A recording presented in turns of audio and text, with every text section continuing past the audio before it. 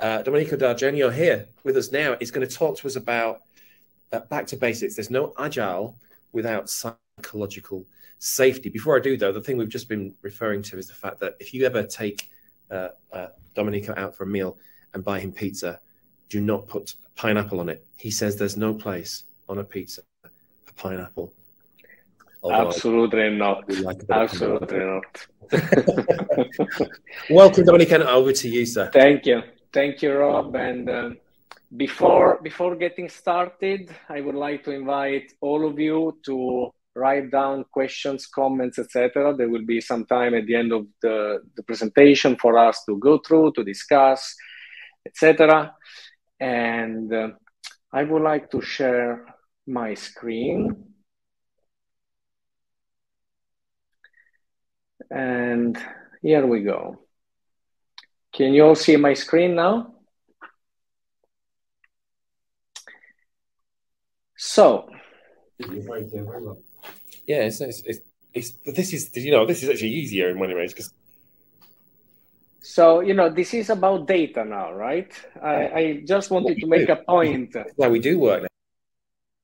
This is what, I just wanted to make a point about my fight here in Finland against pineapple pizza. And you can imagine that as an Italian living in Helsinki for the last 12 years, this is a very tough uphill battle, as a matter of fact, when you consider that pineapple pizza is the most ordered online pizza all over Finland. But anyway, one conversation at a time, we are going to make a change, slowly but surely. But jokes aside, I think that Rob was mentioning already that when we talk about Agile, we cannot really do it without thinking about the role that people play in Agile.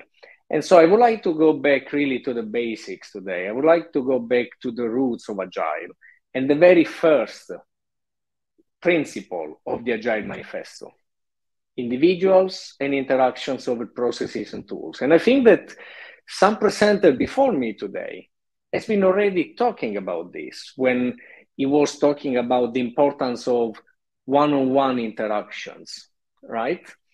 So what we know about Agile is that at the very, very core of it, there is one key element, and that key element is the Agile team.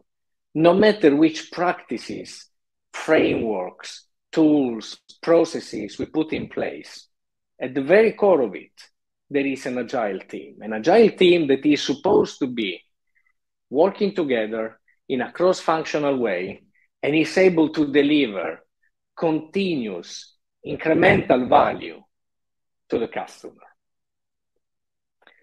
Now, if we put a team together and it's a cross-functional team, people with different skill sets and capabilities and needs, what do we expect to happen? We might have actually ticked the box for diversity even, right? However, performance doesn't happen in the vacuum. Performance doesn't happen automatically just because we put together a cross-functional team.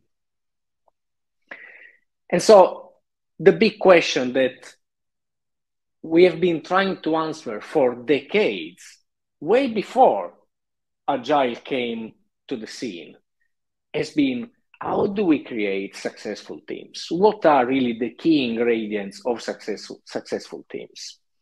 So I will focus a little bit on this topic. And after talking about that and understanding why is it important to address this topic, I would like to share also some relatively concrete tips about what can each of us start doing already tomorrow to make our teams more successful. And this is regardless if we are in a leadership position or not, because we are all accountable to actually foster psychological safety in our teams. So the presentation will be split into 3 areas. We will talk about successful teams and what are the ingredients. We will talk about the connection between psychological safety and high performance, and we will talk about concrete tips. And this is very much what I do for living today. I have about 20 years of experience in the industry. I've had very different roles in a large Finnish company with international, let's say, presence. But at the moment, I work as a consultant and coach, helping businesses achieve high performance in a human-centric way. What does it mean? Well, let's start from understanding what are the key elements of successful teams. So one of the studies, the research that has made really a big progress for us understanding successful teams is the Aristotle project from Google. Around 2012, Google embarked on this research project. And of course, having Google deep pockets, they put on a lot of effort into really understanding this, right? Trying to answer this question. So they assembled this team of researchers. And first of all, they started defining, okay, how do we define success? And so success was defined through a number of criteria, which were both qualitative and quantitative. So you could think about business metrics, right? KPIs, customer satisfaction, sales quota, etc. You can think about qualitative metrics, for instance, internal feedback within the team, but also stakeholder feedback. Right? Domenico, sorry to interrupt you. We're just not seeing, I don't think we're seeing the slides you intended us to see. Are you not? Okay, because it tells me that it's sharing. Yeah, yeah, we're not. They're not moving on. Give me 1 second. I'll share the entire screen and let's see if it is better. Can you see it now? Yeah, we're seeing your presentation, but not in a presentation format. We're seeing the background. Okay. What about now? All right. Thank you. Good. Okay. So what makes the team successful, right? So we were talking about this research project from Google. So what they did was, okay, having defined success, then they studied a few hundred teams and they started mapping the success of these teams. And then they started considering a couple of hundreds different variables to really try to estimate which kind of variable are influencing the success of the teams. And so you can imagine in this case, thinking about, okay, the seniority of the team, the skills of the team, the diversity, and so on and so forth, right? The fact that they were co-located or distributed, et cetera, et cetera. A couple of hundred variables is plenty of variables, right? And so they found that by running through about 35 different statistical models, there were 4 elements that were standing out as very strong influencers to the success of a team. It was about dependability. Dependability means that if I say I will do something by tomorrow, I will keep my word. So the team can rely on me. It's about clarity about roles, expectations, responsibilities, not meaning that their job roles might be very defined, right? But at least being clear about what is expected from me. It's about meaning. Individuals who were working in team with a strong sense of purpose for their work were leading to success. And last but not least, it was about impact. Do I feel by working in this team that actually my contribution is relevant and significant to the impact the whole team is making? However, even when these 4 elements were showing up strongly in teams, there was one element that was much stronger than all of these, whose presence was actually strengthening or weakening these 4 other elements. And that element was psychological safety. Surprise, surprise. And it's interesting because the team of researchers at Google, they came across this psychological safety concept halfway through their research project. they came across in the research literature on this topic from Amy Edmondson, professor at Harvard, and they realized that, okay, maybe this could be interesting to throw into the mix of the variables to check. And to discover that this was the number one element that was basically influencing the success or lack of success of a team. So together, these were then the 5 elements that became the kind of criteria that teams were supposed to work on in order to progress in their performance. How do we define psychological safety? Well, let's see what Professor Amy says about it, right? In very simple terms, psychological safety is a belief that if I speak up and share my ideas, my questions, my concerns, my mistakes while working within a team or any other context, I will not be punished or humiliated, regardless of the content of my ideas, questions, concerns, or mistakes, right? So it's pretty simple at the end of the day. What is not simple is to create work environment that are psychologically safe. The most interesting thing of psychological safety is really the impact that can have on teams and, more broadly speaking, on organizations. And 3 of the biggest impacts can be seen on innovation, on engagement, and on learning.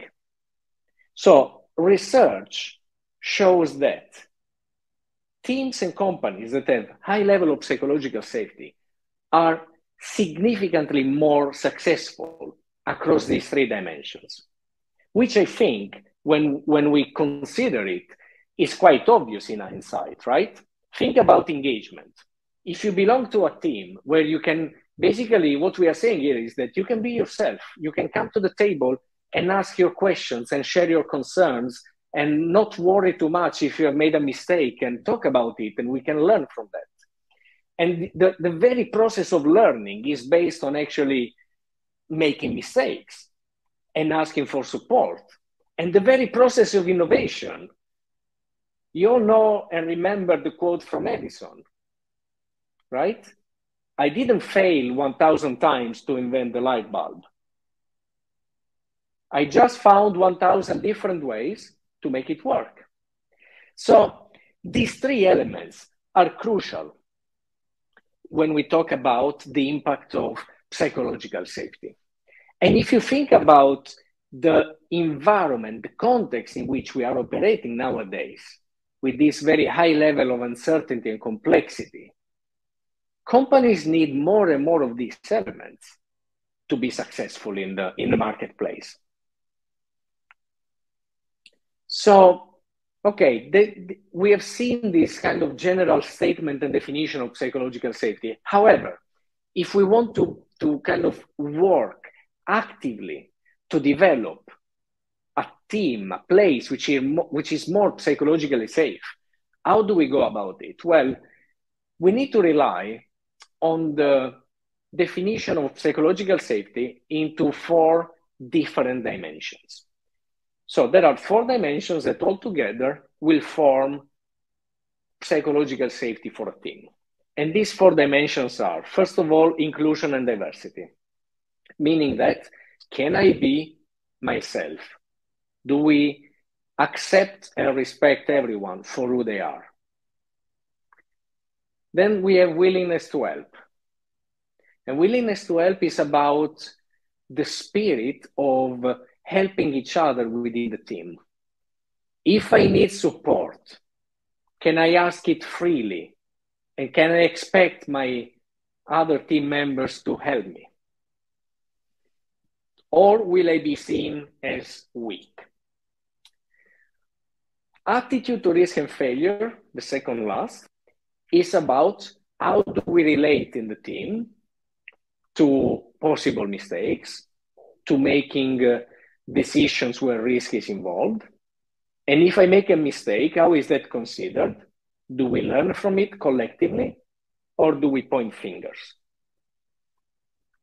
And last but not least, open conversation.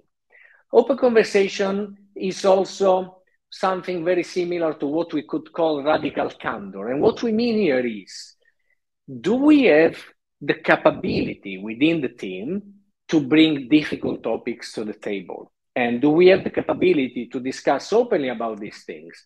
Or do we just beat around the bushes and try to protect ourselves and just have the surface conversation, leaving the rest, below the surface, a little bit like the iceberg tip, right? So, one example I want to share from one of my past experiences, an example of open conversation is what happens when you're having, for instance, a team meeting online, and there is some challenge that people are not very openly discussing. What happens then? Do people bring the topic for the entire team, or do you see that people start chatting behind the scenes in WhatsApp and in Teams, etc.? Kind of saying, yeah, but what we're discussing now is so wrong. I don't agree with that. So, when this sidetrack conversation happens, this is a very strong sign of not having an open conversation approach within the team. So these are the 4 dimensions, right? And so if we want to be creating an environment with high level of psychological safety, we need to be thinking about all these 4 dimensions and what can we do in order to foster each of them to a higher level. What is one of the things that is a sign very often of lack of psychological safety? It's silence. And why is silence a sign of low psychological safety? Because silence is human. And every one of us shares, regardless of where we come from, regardless of our experience, regardless where we are in the social ranking or in the company ranking, if I call it in that way, right? In the hierarchy, whether we are the CEO or whether we are the salesperson, the purchase person, the engineer, the software developer, it doesn't really matter. For the simple fact that we are human, we share some basic human needs. And these basic human needs are the needs of belonging, the needs of affirming ourselves through what we do, the need of being liked. These are basic human needs that we all share. They might be a little bit stronger, a little bit, less in some of us, but we all share these basic needs for the simple fact that we are human. And so why is silence so powerful?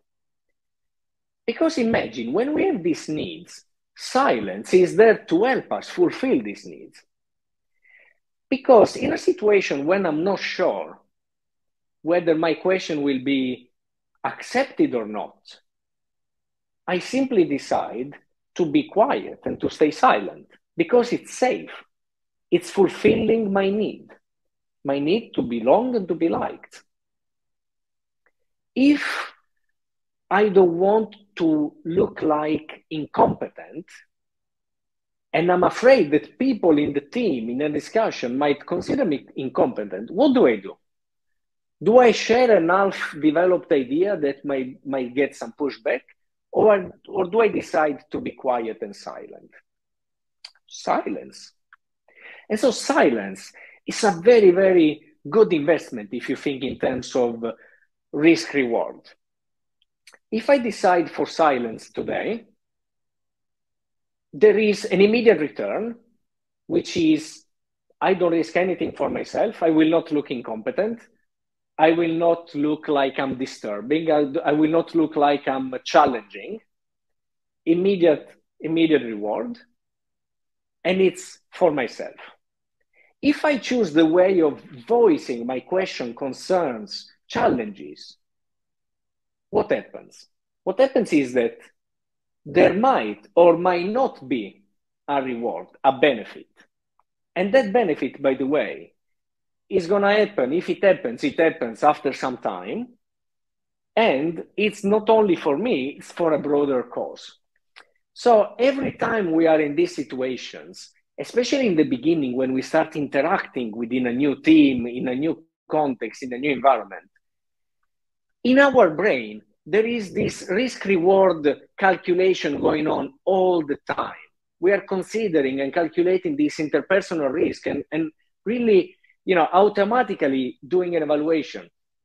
Does it make sense for me to speak up, or is it better that I stay quiet? And unfortunately, science is very powerful. So one might say that our default option is silence. Of course, then we grow and we develop and we can practice and improve.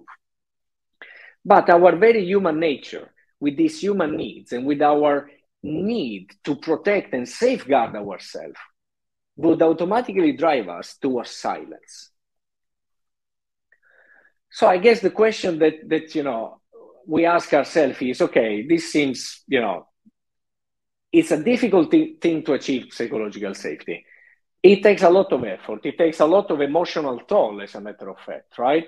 So then we start thinking, is it really worth it? What if we just played safe? We all play safe, etc. Well, the difference between having or not psychological safety is exactly the same difference as playing to win or playing not to lose, right? When you have high level of psychological safety, then you're really playing to win. And if you instead play the safe game, then it's just playing not to lose, right? And given the context in which we are operating at the moment, as I said already a few minutes ago, the thing is that when we operate in a high level of complexity on both the context side and the business side, meaning that, the context is, of course, as you can imagine, we have had Corona, we have had the war, we have stagflation, meaning high level of inflation, but also no significant level of growth in the market, and supply chain disruption, etc. Very complex. We don't know what will happen, right? Our businesses are also very complex because we produce products and services and solutions, and we are organized in very complex way. So, most of us are operating somewhat in the top right corner, meaning that if we want to be successful in the top right corner, we really need everyone to bring their A game to the table. It's not enough to say, let's play it safe so that we avoid to lose, because there is no winning or losing here. Either you win or you're out of the game, right? So together with silence, fear is another very, very powerful element. And so I guess if I reverse the question, is it worth doing it? Let's reverse the question. What if we don't do it? Do we know some cases? Well, we know plenty of cases, unfortunately.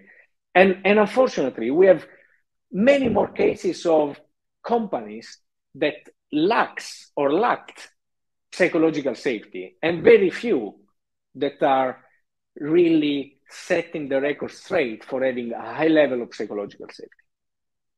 So I have some examples here. I would like to walk you through quickly those examples. And we just happen to be in Finland at the moment, so you also see Nokia on this slide, right? But if I take them in order. Okay, a few years ago, you might remember that there have been 2 Boeings, 737 MAX, who basically crashed, killing a number of people. One of the reasons why the 2 Boeings crashed was the fact that the company started a program for decreasing cost and increasing efficiency.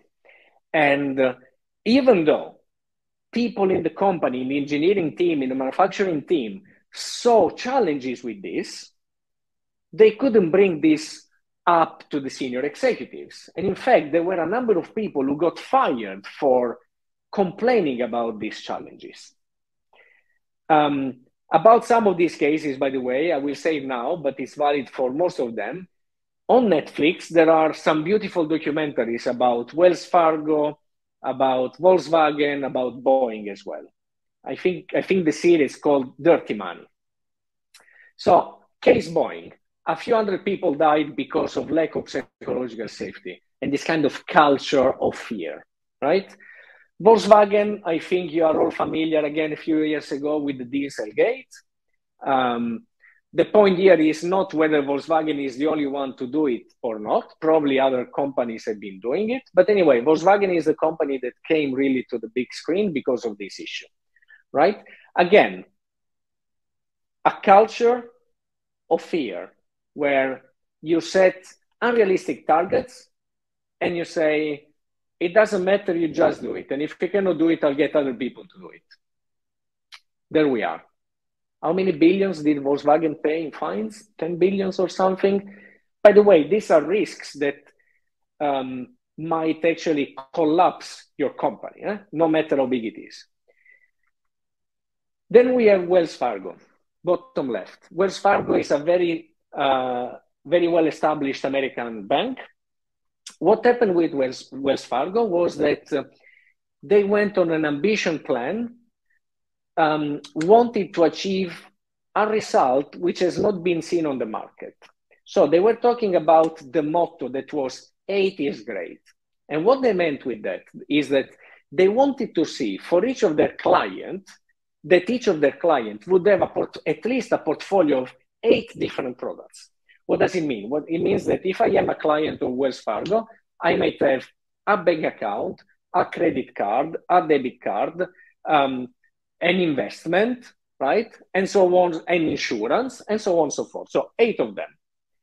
And they were very, very aggressive to achieve this. By the way, the average in the market was 2.6. So you can put in perspective how much 8 means, right? So what happens is that they go very, very aggressively on with this plan. And they would have 4 calls per day with their salespeople. Early morning, mid-morning, early afternoon, late afternoon. Bombarding them. Have you achieved your quota for the past 2 hours? Have you achieved your quota for the half day? Have you achieved your quota for the 3/4 of the day, etc.? So of course, when you have that kind of pressure and there is no way to discuss that, hey, this is simply unrealistic, because if you say that, you're out of the company.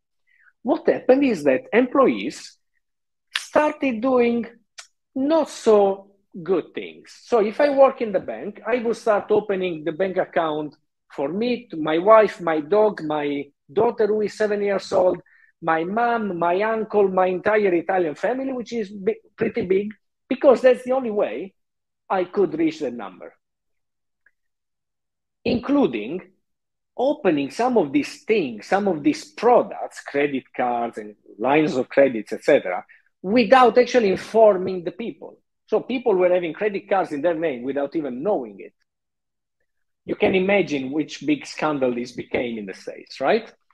Then we have Nokia, and I guess, well, okay, I think Nokia has been so much in the, in the public in Finland, etc. But clearly, in Nokia, the culture of fear, where despite the middle management was seeing the threat of the iPhone and this new market opening up with the smartphones, etc., there was no way to bring this message up to the people, let's say, in the executive teams.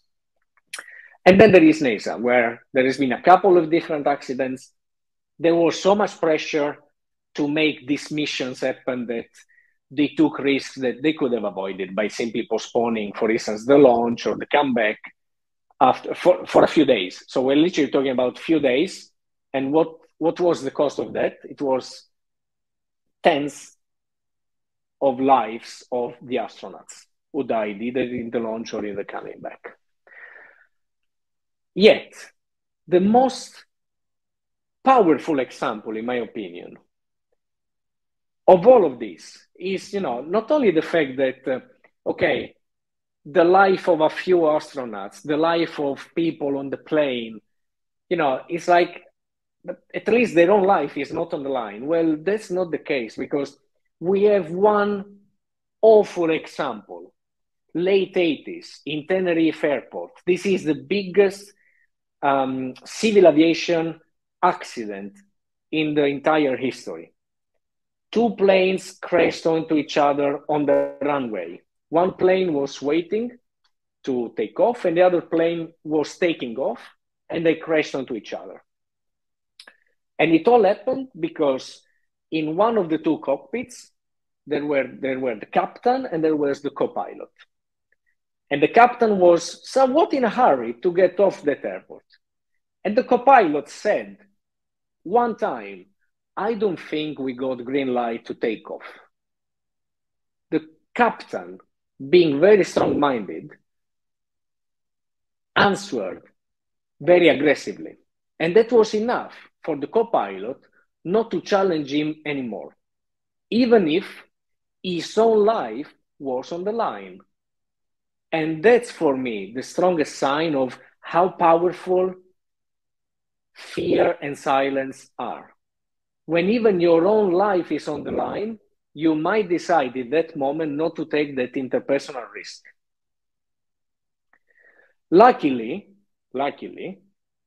we don't experience this kind of situation and challenges at this level of risk every day in our life, luckily. But I want you to remember how powerful silence and fear can be. If people decide to not use their voice at this level, they will do it for much, much less as well. All right, let's try to get out of this depression pit I brought you now, talking about the power of fear and what happens when we don't have high level of psychological safety. And I want to talk about something very important, which again, I picked during one of the speeches today. Someone was talking about accountability, right?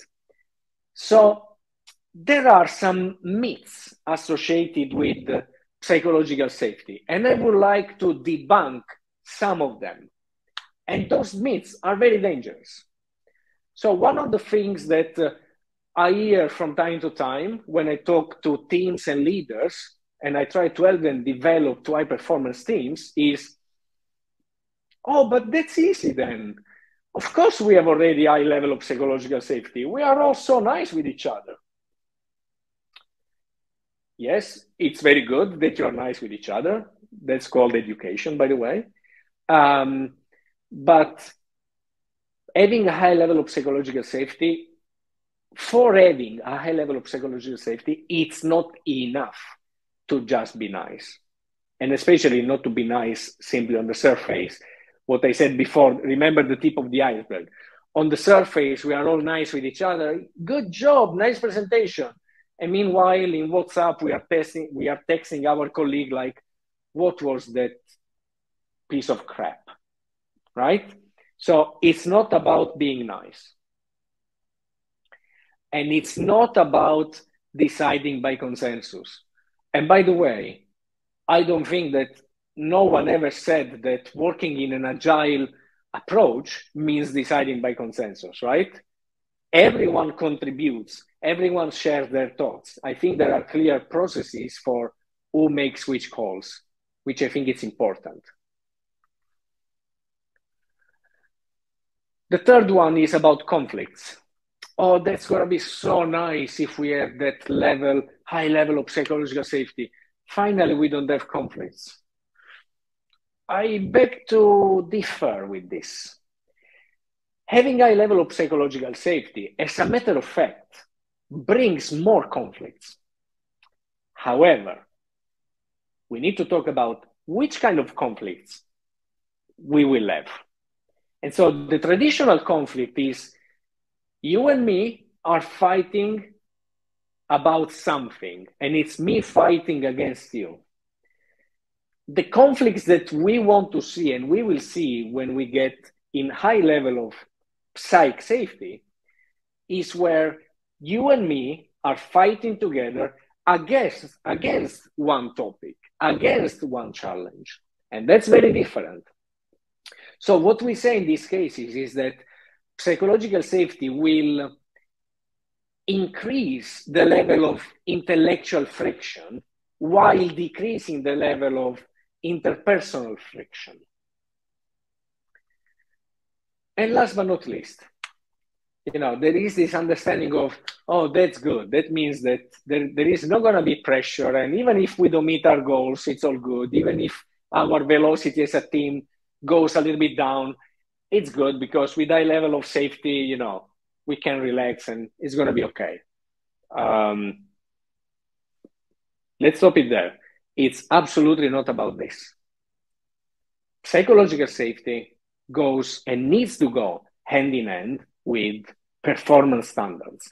It needs to go hand in hand with accountability. We are not here to create high level of psychological safety for the sake of it and become friends. We are here to create psychological safety because then everyone will feel better and we will perform as a team. And that's what we see on this chart where we map, in fact, psychological safety on the y-axis and performance standards, accountability on the x-axis.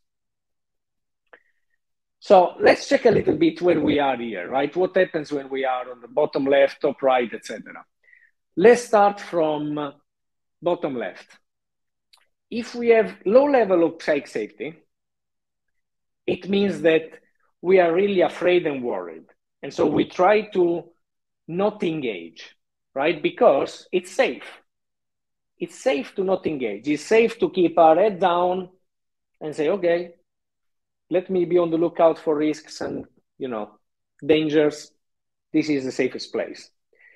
If at the same time, there is not much accountability and performance standards, it means that, not much is expected of us. So, this is the typical situation where everyone does their own without trying to interfere too much. The days go by, the weeks go by, nothing happens. Whether we meet or not our goals, it's okay, as long as I stay safe in my corner. Not a good place to be. However, not the worst place to be, because worse than that, there is the anxiety zone. And the anxiety zone is when we still have that low level of safety.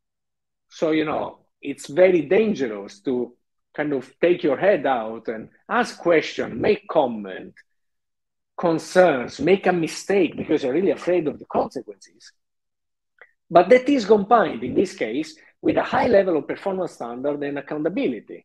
So I'm giving you very stretching goals and very stretching targets, very complex projects. And if you fail, then we're going to talk about it.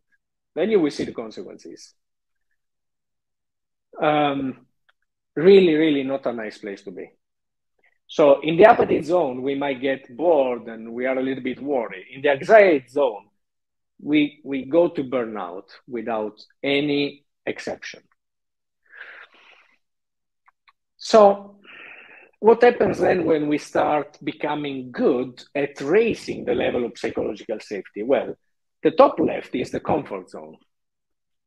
Comfort zone is when we have high level of psychological safety. So you see these teams with amazing level of dialogue and discussions and collaboration and inclusion, etc. However, the performance standards and the accountability are held still on a relatively low level. So, that's the classic team where everything goes well, but still the performance could be so much better, right? And in order to get there, well, then we need to maybe rotate a little bit the performance standards to a higher level. Because when we put the performance standards towards more stretching goals and accountability, etc., then we end up in the learning zone. And the learning zone is when we try things. We are really working on the borderline of our capabilities, right? When we are really growing and learning and performing. And that's where really the magic happens. And so in my own experience, we have all tried and have experienced certain level of all of these things, right? And a team can also move dynamically. I mean, both individual team members and teams can move dynamically between this zone, depending on the period, depending on the context, the situation, etc. But of course, what we should all aim to do is to move always as much as possible towards the right zone. And it's interesting because in my work as a psychological safety practitioner, I have had most of my cases have been cases where the team is in the comfort zone, where the leader has come to me with a problem that sounds like, hey, I'm really happy where we are with the team. Also, the team is very happy. We can see that from all the, engagement surveys and discussions we have, etc. However, I think that we are a little bit too relaxed. I think that we could perform so much better. I think that we are still too careful and tiptoeing, and the people don't dare to challenge and push each other, etc.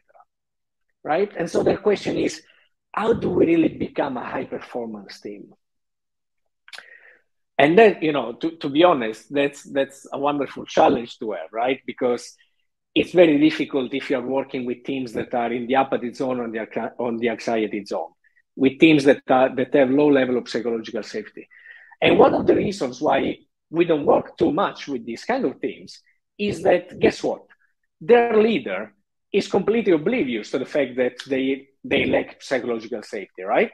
Those are not the leaders who have high level of self-awareness to understand that they are actually creating a very unsafe environment. The leader who are aware about this are the leaders that have already fostered a relatively high level of safety. And they are more aware about these topics. And now they want to move more towards the top right. And I would like you to a little bit reflect at this point and think, where are you in your current team? If you think about the team with whom you spend most of the time in your work interaction at the moment, right? Where do you think you are in terms of this fourth zone? Comfort zone, learning zone, anxiety zone, apathy zone. I would love to see some statistics. So if you feel safe enough to share with us on the chat in which zone you think you are yourself, how you feel yourself in this team, I would love to see some numbers later, some answers. And also to remember that when we talk about this, we are talking about individual perception. You and me might be working in exactly the same team, and our perception might be completely different because we all have very individual subjective perspective of what is the performance standards that puts us under stress or not, right? And our own individual perception of psychological safety. And what I want to add here is that even though the leader of the team has an oversized responsibility to foster psychological safety, he is not the only person accountable for that. Within a team, we are all accountable of creating psychological safety. I might feel very safe in my interaction with the team leader. However, at the same time, I might feel very unsafe interacting with a colleague. So keep this in mind. We are not putting all the responsibility on the shoulder of the team leader. We all have responsibility to foster psychological safety within the team. All right, so how do we start? Well, before going into some practical examples on what each of us can do, I would like to talk about the fact that you cannot run before you walk. And the same happens with psychological safety. So before we talked about the 4 dimensions that constitute together psychological safety, and those were inclusion and diversity, willingness to help, attitude to risk and failure, and last but not least, we had open discussion, right? Now, what I want to talk about are the 4 stages of psychological safety, meaning that when we start as a new team, we go through usually different stages of psychological safety. And again, we are talking about something which moves dynamically.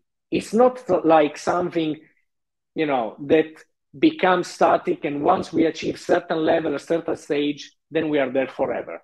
As soon as, for instance, a team member moves out of the team, or a team member comes into the team, or something happens in the team, a project fails or a project succeeds, etc., we move as a team dynamically through this. So it's important to be aware, where are we and how do we get back eventually to the higher level, so to say. So the 4 stages are, first of all, inclusion safety, meaning that the very, very basic level of psychological safety is when everyone feels included. I feel I am now part of this team. I belong here. And this inclusion, of course, it should be granted for the simple fact that I am a human being. Nothing else should matter. If I'm joining a new team, as a newcomer myself, nothing else should matter to grant me to feel part of this team more than the fact that the simple fact that I am a person, a human being, right? Easy to say. Unfortunately, this is not happens very often. But once I feel part of this team, what's next? Well, the next is I feel I can learn. And learning very often happens by asking questions and making mistakes, right? Now I feel safe enough that I can ask questions and not worry too much about making mistakes. There is a mismatch here. I want to go first to the top right. The third one is contributor. Now I feel that I can contribute to this thing, okay? I feel that my contribution is taken into consideration and is contributing to the impact of the team, right? And last but not least, once I fulfill these first 3 levels of safety, then there is the last one. And the last one is what we call the challenger safety. And the challenger safety is that I feel safe enough to actually raise my hand and say, sorry, guys, I do not agree. I think there is a better way. I think we should go back to the drawing table because of this and that. As a newcomer to a team, it's very hard for me to feel very safe and to feel the safety to be a challenger right away. Right away. It is very difficult. It is very difficult. It requires, the only way for that to happen is that there is a proper due diligence at the beginning of a new journey within a team, for instance, to say, hey, this is how we work. These are our practices. We would like you to really challenge us from day one. And even in that case, I will always have in the back of my mind the question, how much can I really challenge on day one? How will they consider me? They will think that I just came here as the person who knows more and is trying to destroy the plans, etc. So these are the four stages. And now we go to something more practical. What do we do? What do we do as a leader if we are leading a team, but also if we are a team member? Because each of us can bring this to their own teams, whether in a leadership position or not. First of all, the leader, as I said before, has an oversized responsibility to create a safe environment. This means that we need to be clear about expectations. We need to frame the work and we need to explain that we understand we are all going to make mistakes and it's okay. And it's more important to make mistakes and learn from them than hide them, because then we keep making them. And guess what? What's the best way for you to invite people to do that? Is for you yourself, show your own vulnerability and share your mistake. Do that. Right? You are human. And as a human person, you make mistakes. It's part of our nature. And you are vulnerable. Whether you want to show it or not, it's a different thing, but you are vulnerable. So vulnerability becomes really a basic element here in order to create trust and psychological safety. Then we talk about the go together, right? And the go together is once I create the context and I talk about, I frame the work in a certain way and I show my vulnerability. And for instance, I share mistakes, etc. It's time to invite the others. The best way to invite the others is not only role modeling, but also to anchor these things into the practice of the work we do. So one very practical way to do this is if you think about working in 2-week sprints, right? At the beginning of each sprint, you could actually decide on one behavior you are gonna practice and stress very much during this sprint. For instance, that might be asking for support, right? So what do? We agree we're gonna practice this behavior. We are gonna overdo this behavior in order to really strengthen our muscles for this behavior. And after the 2 weeks, when we do our sprint retrospective, we're going to discuss about this. How did we do? How can we improve? And how do we take this forward? Next sprint, you talk about the next behavior. So imagine that psychological safety is having 4 dimensions. If you practice in each sprint one behavior per dimension, in each sprint, one behavior only. And so each sprint only one dimension. After 4 sprints, so after 2 months, you have already practiced 4 different behaviors for the 4 different dimensions. That's already a big step compared to doing nothing. And compared to hoping that just with our natural interactions, things are going to be good. We need to be deliberate. We need to be actively developing psychological safety. It doesn't happen by magic.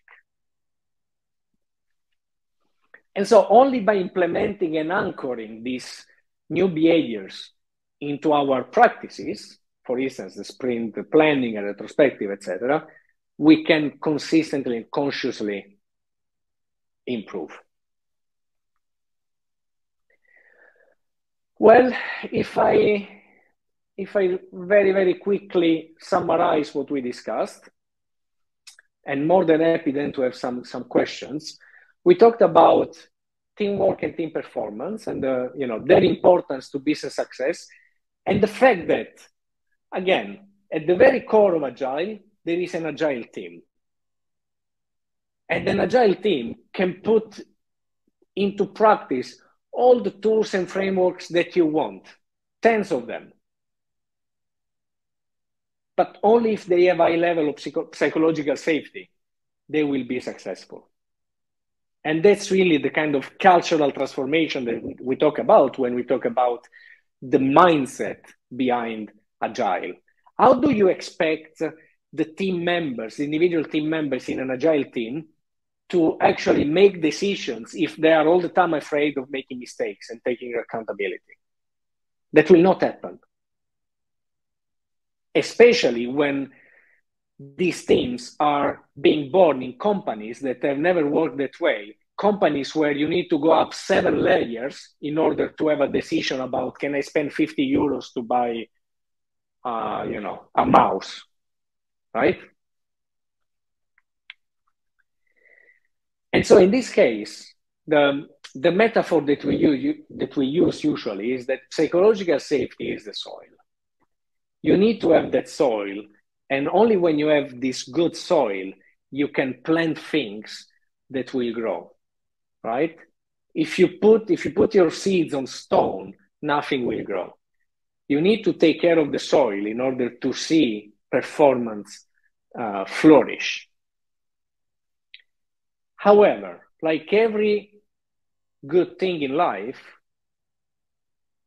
nothing comes without a good amount of hard work. So even the soil per se doesn't make magic. You need to contribute, you need to work actively, you need to take care of it, and that's the only way to get the benefits out of it. And the benefits are high-performing teams. High-performing teams that have not only a very big business impact, but also people who are engaged, people who feel good. And that's for me the most important thing about Agile. I'm not loving Agile for the sake of Agile. I'm loving Agile because I see it as a very strong way to make companies more human-centric. And if there is just one thing that I want you to take away with you from today, is that do not have pineapple on pizza. Thank you very much. Thank you very much, Domenico, for a fantastic and inspiring, humanistic talk there to end on our virtual track today. So thank you ever so much there. Any questions for Domenico, please put them into chat there. I've got one here straight away. Here we go. Off to the races. Tero, in building psychological safety as a team lead, what kind of topics would you include, or would you discuss one-to-one with individual team members, if any, as opposed to all? So is there kind of, I guess it's a one-to-one and a one-to-all kind of levels of approaches that we've got with psychological safety? I love this question.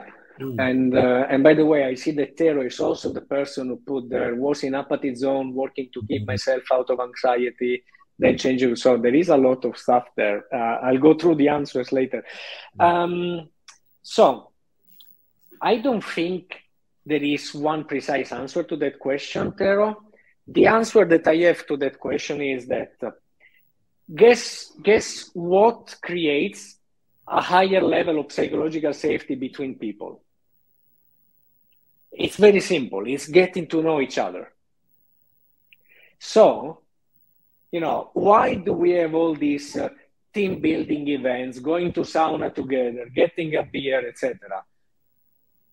Proximity and interaction is what builds deeper connection and relationship. And when we have deeper relationship and connection with people, we see higher level of psychological safety. So it doesn't really matter which one topic you discuss one-on-one. What is important is that you find your way to connect one-on-one with the other person, whatever the topic is. With someone will be football. With someone else will be pineapple pizza. With someone else will be ice hockey. With someone else will be whiskey. It doesn't matter. Whatever builds a strong interpersonal relationship, because that's where you create the psych safety. That's where each one of us, if we build that interpersonal connection, each one of us is ready to lower our risk radar, to say, okay, I have low risk of interaction with this person. I can be more myself. I can admit a mistake. I can ask for support. Thank you. Awesome answer. Another question we got here, another kind of relative, these are kind of relevant to a lot of people's working experiences. Team size. Is there an equation of any sort of team size and psychological safety?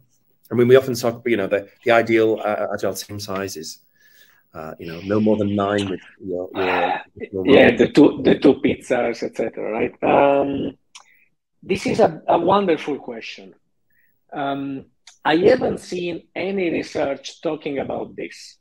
However, I would like to add 2 elements here. So the first element is a deduction, right? So if we say that this individual connection in the personal relationship are important for psych safety, I think we can soon deduct that when teams are growing in size, it becomes more difficult, right? Because it's more difficult to have these one-on-one interactions. First point. The second point, I want to share an example from a company, very, very successful company. There is this very successful company, which is called Gore. You all know the Gore-Tex material, right? Well, if you live in Finland, you know, because you cannot live without it, right? So the Gore-Tex material is produced by a chemical high technology company, which is called Gore. Gore has a very strange principle in the way they operate their business and their companies. And I might say they are so successful that there must be some truth in it, right? The way they operate is this. They have many, many different sites where they do research, production, sales, etc. And the rule of thumb is, as soon as one site is reaching the tipping point of 250 people, they will open the next one. And why is that? They did their research, they did their homework. And the explanation for that is that in anthropology, researchers have discovered that the amount of people for a tribe to remain one tribe and have enough meaningful interaction with each other and knowing each other enough, well enough, etc., is about 250. And when you go above that number, what happens is that you start having sub-tribes as small groups, and and the tribes start to be in competition with each other, etc. And so apparently, Gore, leaning on this research, they decided to practice this. Well, I mean, to be honest, they are one of the most successful company in their own, of course, business, right? When it comes to IP and innovation and product and growth, etc. So I think this is really fascinating. Yeah. And they are recognized for being a very human-centric company. So some reflection to think about in terms of size of the team and numbers, etc. Yeah, some of the anthropological aspects of the way people Yeah. Maria and Carlos kind of really have a similar question here around, you used the word proximity earlier. And, if we're geographically spread out, we're not physically together as we used to be, maybe. And the technology, you can switch off the camera. You can stay silent. You can physically put the mute button on. I guess really the question is, how do we counteract some of the barriers, I guess, that some technologies is both a opportunity and a barrier sometimes to psychological safety? Again, very good question and very practical, right? With very practical implications. So, first of all, I understand that you cannot have that proximity all the time when you are geographically dispersed, and this is the world in which we live in, right? That's where the leader needs to make an effort even more to make sure that this interaction, even more spontaneous, semi-spontaneous interaction are happening, right? Be careful in picking up signals when people disengage. But also make sure that you can equalize the field. Not everyone loves to talk for 1 hour like I do, right? So how do you make sure to bring all the voices to the table when you are in a dispersed setup, for instance? Be careful with the tools you use in order to collect ideas and to give space to everyone. And if someone doesn't feel like having their camera one day, it's totally okay. And that's why I think it's more important that you are able to, to take the temperature of the team, right? Is that a sign that today I'm just having a bad hair day? Or is that a sign that I don't want to engage because I'm afraid? Right? Yeah. So, yeah. Fantastic. Well, a lack of other questions in the chat, but let's keep them going. This is a great connection we've made here, and thank you very much, Domenico. One of the words that kept coming out as you were talking, I'm not sure you used the word, but courage. We need courage almost sometimes to break that invisible bubble around us and bring out psychological safety. It needs someone to change the pattern, doesn't it? Rob, absolutely. Courage is very much a key word when you talk about psychological safety, and it's a key word for leaders. I want to connect the word courage, especially with the bottom right dimension, the one that was called open conversations. Yes. Open conversation is very much about having the courage to put the cat on the table. Having the courage to address difficult topics, right? And trust me, we all would prefer to be talking only about nice things with our team members and with each other. Yeah. I mean, who wakes up in the morning and thinks, I hope I'm going to have some very difficult conversation today. Let's hope that my boss is coming to me and giving me a very constructive feedback. Or I'm going to give my team member a very constructive feedback. No one, literally no one wakes up with that desire in the morning. But we need to accept that this is needed for each of us to grow. It's a prerequisite, right? Mm-hmm. So, do you choose the easy way that doesn't have any impact?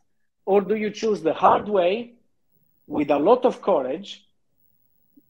It's going to be difficult, it's going to be painful, but will have an impact on your team, on your team members, on the company, on yourself as a leader.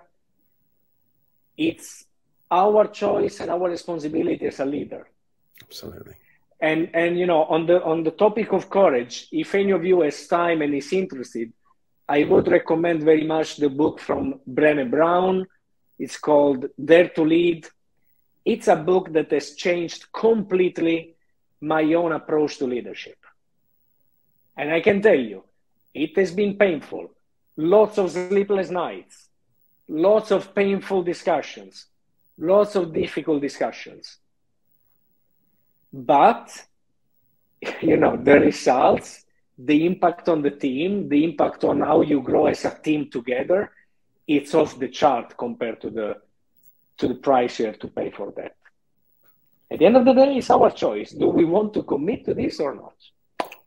Absolutely. Well, thank you very much, Domenico. And let's just remember again, we also need the courage to sometimes try pineapple on our pizza. Thanks ever so much, everyone. Thanks. This is the last talk today on our virtual track. We've ended on a really good note. Thank you for all of your inspiring words. Thank you, everyone. Don't forget, there is another talk on the main track. Please stay online. Click on the main track icon on the left there. And we've got our keynote speaker, a final keynote speaker today, Cliff Hazel, talking about going beyond cut and paste agile. We'll see you there in 10 minutes. Domenico, thank you. And everyone else, thank you very much. See you soon. Bye-bye.